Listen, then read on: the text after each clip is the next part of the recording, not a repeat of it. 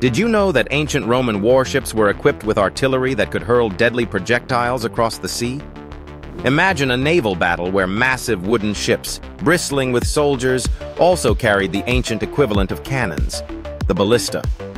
These torsion-powered engines, resembling giant crossbows, were mounted on Roman galleys to launch heavy bolts and stones at enemy vessels.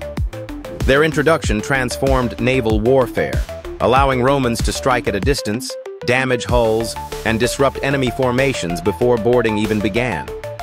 Ballistae were ingeniously adapted for shipboard use, with reinforced decks and special mountings to absorb recoil. Roman engineers optimized their size and placement, ensuring balance and effectiveness at sea. Historical accounts describe fearsome barrages that could splinter masts, destroy oars, or rain destruction on packed decks. This technological leap gave Roman fleets a crucial edge in Mediterranean domination.